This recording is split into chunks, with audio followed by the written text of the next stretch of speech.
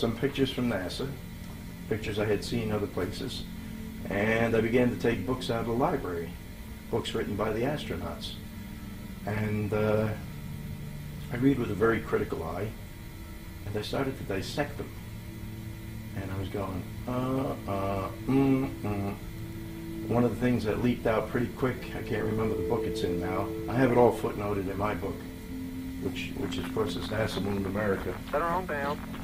And 6%, plenty fast. what happened is as they landed on the moon in this metallic contraption, which was sitting there, and they claim it was early lunar morning, so the sun was low on the horizon. But when you have a thing on an open plane and the sun hits it, in the morning it hits it at right angles because it's low. And immediately that thing begins to heat from the solar radiation. And they claim that they couldn't even sleep in this metallic contraption in a place where the sun will drive the soil temperature up to 250 degrees. Okay? Now, because they were cold. See, they were too cold to sleep. And I'm looking at this and saying, how could that be?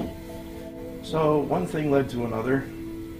I also found books written by ex-government scientists, one of whom very definitely states that there's a radiation problem out in space, that whenever that sun throws a little fit, a little solar storm, that the amount of radiation is vast and immense, and that you would need 6 feet of shielding all around you, because X-rays do what they call diffract, to keep you alive from even a medium solar storm, or even a little one for that matter, solar flare, solar storm. So when the Rand Corporation first contacted me, I got a letter that said something like, "Oh, bright Mr. Inventor." At the time I was a member of Mensa, which is the High IQ Society, and I'm also an inventor with 2 granted patents without any large corporation type help. And it said, NASA, poor NASA, would like some free ideas on space if you have any to donate. So I did. I sent in 3 or 4. I didn't keep any records. And I never received a confirmation that they had received them, which began to rankle me a little bit. It takes time to write an idea up. I gave them time, I gave them ideas, and they didn't say, gee, thanks for the submission. So the years go by, and we had already moved to New Jersey from Florida, and one day I received this book from the government, America at the Threshold, and it had been forwarded from our previous Port Richey address. And I read it through, and of course what I found out is that it was a tout that NASA intended to take a manned mission to Mars. Now, that turned me off a little bit because I was already beginning to doubt the previous Apollo moon missions. And the other thing bothered me was the rover, the way they would push the pedal to the metal and the wheels would churn and the dust and gravel would fly, which we did plenty of as kids here. We were all, every red light was a drag race. And that dust and gravel hit the moon's surface just as fast as it would here on Earth, but the moon only has 1/6 gravity. I took a look at this book, and on page A51, in the appendix, if I can find it, last time, on page A51 in the appendix, right smack in the center of the page is my name, Ralph Renee. And it says here I'm an outreach participant. What it means is that at least one of my ideas that I submitted went through 3 to 4 sequential screening committees in past. But as far as being an outreach participant, well, when I had done this thing, they weren't talking about Mars anymore. So I didn't participate in outreach. I sent them a free idea like they asked for. So when I saw my name here, I got very aggravated, because I no longer really truly believed that we had even gotten to the moon.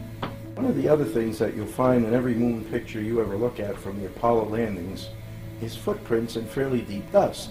Now, the prints are extremely clear and they're ridged, and yet they'll swear to you that they only sank into the dust an eighth of an inch, and yet when you look, your eyeball can see that they had really big cleats on their rubber type sneakers, and that they had to be in deeper than that because the print's totally clear. So the eighth of an inch is the biggest eighth of an inch I've ever seen. The other thing is they claim that the moon is bone dry, which it should be because of the vacuum and the temperatures that it hits. In even a partial vacuum, the boiling point of water drops like crazy. On the moon, water just cannot exist. No matter what they're telling you now about polar caps here and there, water itself cannot exist. The first time the sun gets anywhere near it, it will boil right away, immediately. The pressure is zero. You have to be near some wet dirt or wet sand before you leave real footprints. Right at the edge of the water in the ocean, if you have some fine sand there, you can leave your full footprint, arch and all. But if you get up the beach where it's dry, even 5-6 feet, what do you leave? You leave a pockmark in the sand. And the other thing that began to really bother me is the fact that these lunar landers, LEMs, weigh 33,000 pounds. They float down to the moon on one single central jet, and that jet does not blow a crater. It doesn't even sweep away this loose dust. How can that be? Now, when the central jet was roaring, bringing down that mass way down to the moon, there was much more than a half a pound of pressure, and the volume of it is tremendous. That bell is like 2-3 feet across, the nozzle of this engine. But it didn't blow away the loose sand and dust. How could this be? Because you will see pictures with the footprints almost under that jet. What did they do? Carefully sweep everything it blew away back in there? The original NASA engineers, the Germans that we first imported after the war, World War II, wrote a book. I have the footnotes in my book. I can't remember what it's called right now. But there was one whole section on space radiation. And they claimed that even a minor solar flare could put as much as 100,000 rem, and 500 is classed as enough to kill a human being, through a 1/4 inch of hull. Well, the command ship didn't have a 1/4 inch hull. It had a few thousandths of an inch, an aluminum-based compound. The LEM did not have a 1/4 inch hull.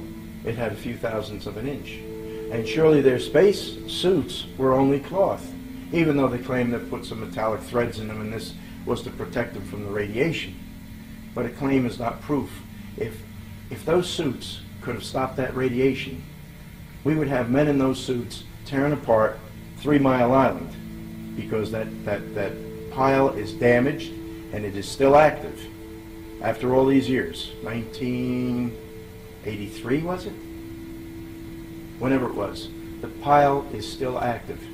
So if we could put men in suits that would sustain my God, it goes up to 3 gigs of electron energy from a heavy solar particle or a cosmic ray, and inside the pits it's only 18 megs, which is magnitudes of order less. So if you had a suit that would stop the solar radiation, then you could put a guy very easily inside a pit and say, go in there and pull that pile apart and let's get rid of that stuff. Keenan and Harvey were writers that examined very critically NASA and some of their claims and how they got to send these ships out. And one of the things that they had to say was about the Grissom, Chaffee, and White disaster, their actual and literal practical cremation when the capsule got on fire on pad 34. One of the problems that had led up to this was the fact that Grissom had gotten to the point where he said the capsule was never going to go to the moon. It was so poorly constructed, everything was wrong with it. And he was scheduled for what they call a plugs-in test.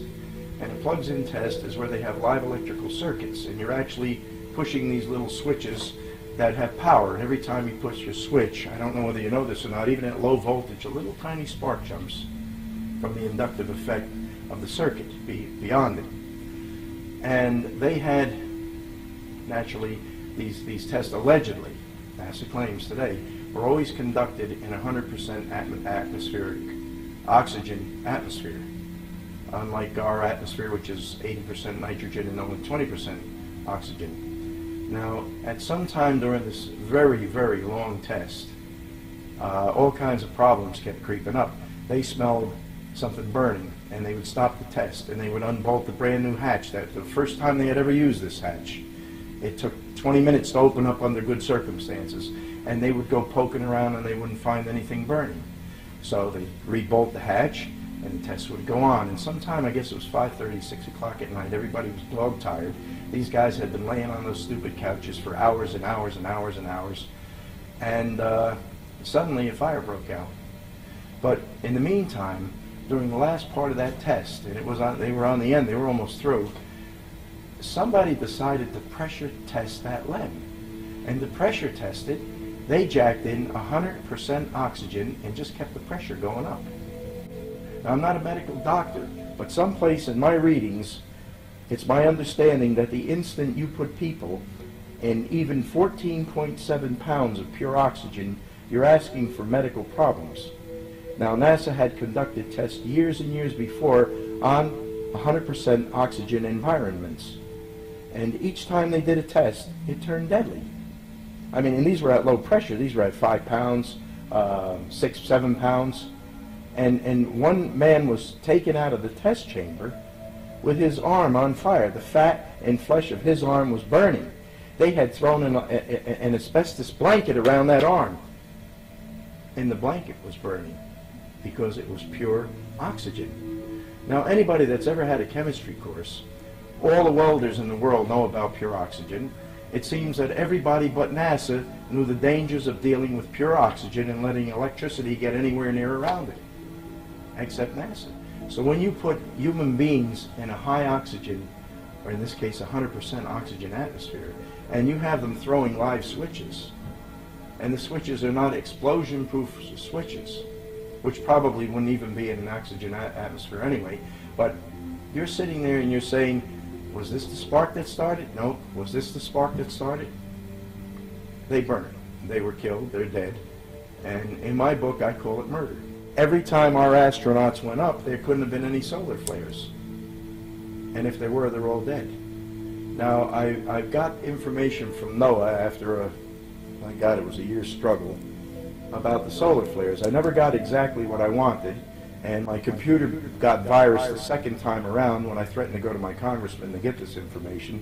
Whoa, looks like your little Easter bunny ears have been clipped now, doesn't it there, you crazy nosolytic cotton-picking varmint to slack asses? I think so.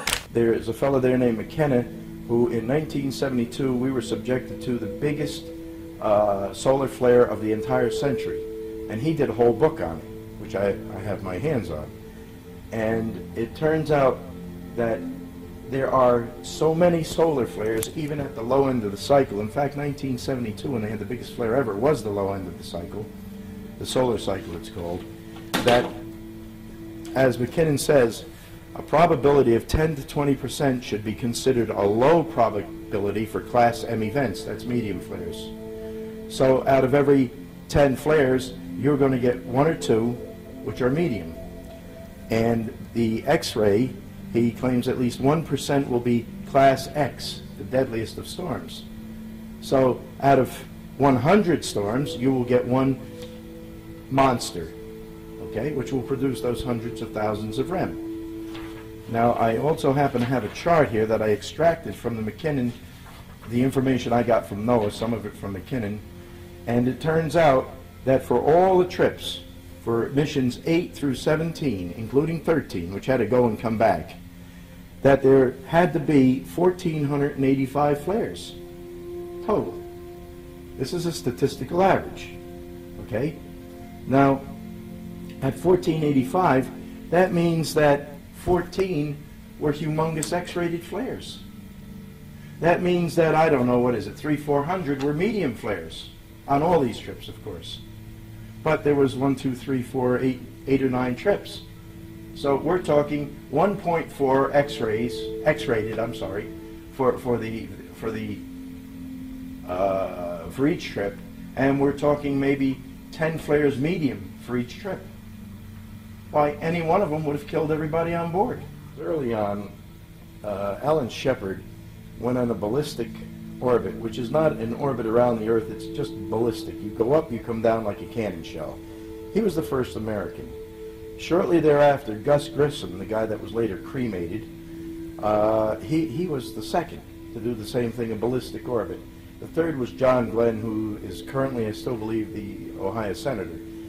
But those missions were real missions. What happened, happened. These people did them. There's no way around that. But we get to the Gemini missions, and someplace down the pike, in Gemini 6A, Wally Schirra and Tom Stafford, who later went on to head NASA, became a general, the whole bit, are seen. I have a photo in my book where this Gemini capsule is sitting in the ocean. There's a frogman. He's talking on a radio, a handset, which is not a handset. It's a type that you plug into a jack. The jack is plugged into the Gemini. Okay, so he's using the Gemini radio to talk to a helicopter, which obviously is right above his head, otherwise he couldn't be there. Now, in the front of this capsule, hanging up there maybe 15, 16 feet, is a fiberglass antenna, bolted into the Gemini capsule, which had allegedly just re-entered from orbiting the Earth for a day or a week or whatever the time period was.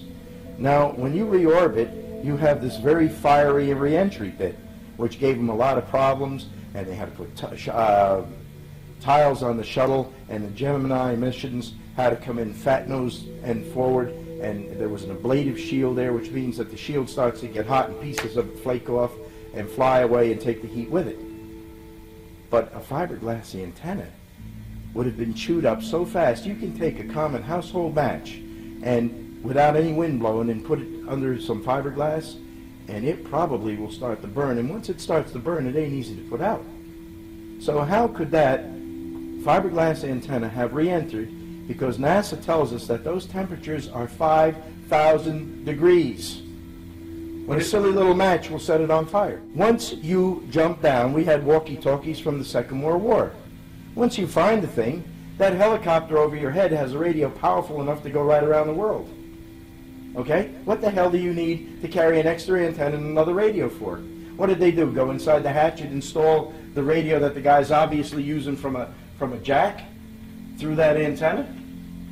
It doesn't make sense. Nobody would do that. You got the thing, you want to put a rope around it as quick as you can before the ocean slops into the hatch and takes it to the bottom, like Grissom's went to the bottom. In Carrying the Fire, all right, Michael Collins wrote the book, allegedly, and there are two photos in here. They're black and whites. One photo covers 2 pages. They've since I ripped them out to do what I had to do with them. But one photo covered 2 pages, and the other one covered 1. The 2-page photo showed him in the zero-G airplane.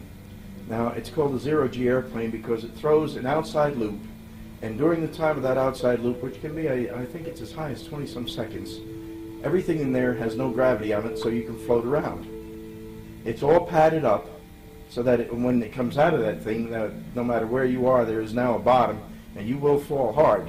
So it has huge mattresses sewn into the fuselage, and it has guys that just, they're strapped in and they do nothing but try to grab you to keep you from going through the hull of the airplane.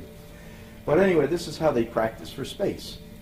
So sometime before the Gemini 10 mission, which I believe was 67, Michael Collins had to go through this procedure. And he did, and they took a picture, which he finally printed in his book. Well, during Gemini 10, he took a spacewalk, and he puts this other picture in his book showing him doing the spacewalk. Well, the problem is that when you look at one, and 3-4 pages later you see the other, most people go right by it. But I saw something, I said, this is strange. The nylon strapping on his rigging had formed an exact same angle as on the other page. So I went back and I looked at this one, and then I looked at the horrified expression on his face in the zero-G airplane one. And I said, oh my God, that's like I look if you put me on one of those rides that turn you upside down real fast. And I look back at the other one, the Gemini 10 spacewalk picture, and I see the same expression on his face. The angle of the nylon strapping's the same, the expression's the same. Well, except for the fact that one picture's looking that way, and the other one's looking the other way, the body posture's the same, the arms are the same, the propulsion rod's the same, except now he's using a different hand. So on a whim, I tore both of those pictures out of his book, took him to a photographic studio, and I had the big picture shrunk a little bit and flopped over. And I had the little picture, expanded a little bit, and that's all. Then when I took the negative of the big picture, which had been shrunk and flopped, and put it over the picture formed by the other negative, there was a direct point-to-point coincidence and match. And when I took the Gemini 10 negative, the new one I had made from these pictures, and put it on top of the zero-G airplane picture I had made, there was again a point-to-point coincidence, indicating within a probability of 1 in trillions that this is the same picture. Only on one they blacked out the fuselage, they blacked out the mattresses, and they blacked out the guys trying to stop them from falling bad. And then he said, look, we took this on Gemini 10. The problem is that if you actually do something, you don't fake the picture. And here we have fake pictures, and this is prior to any Apollo mission at all. When Al Shepard went to the moon, he took a golf ball with him. And he also took a thing that you could hit the golf ball with. It wasn't a club, it was a ready, handy-made thing. And anyway, there's the camera behind him, and Al's there, and he's talking to Houston base. And the conversation, if I recall, that I've seen on these TV blurbs that they always used to show us anyway, before I wrote my book, he was talking to Capcom, and he says, now I'm going to hit this little ball, first shot, golf shot on the moon or something like that. And he smacks that ball, and I believe the first time it bobbled, and the second time he got a good whack at it, and the thing took off downrange, and the camera's behind him, so you can see it going a ways out there, and then very slowly it came off and started to curve to the right. Capcom says, that looks like a slice to me, Al. Okay? Now, since then, since I wrote my book, I have no longer seen that shot. I have been told by other people that 2 years ago he went on a radio station somewhere in the D.C., Washington, D.C. area, and he said, oh, no, my. He says, a golf ball can't curve in space, which is the point I make exactly in my book. There's no air. He says what it did was, what do you call it when you hit a ball, it just skids off the end of your club sideways? Anyway, when you hit it and it skids off the end of your club sideways, the camera behind you can't see that ball disappear. It's gone, like right now, whack! You barely see it start, it's gone.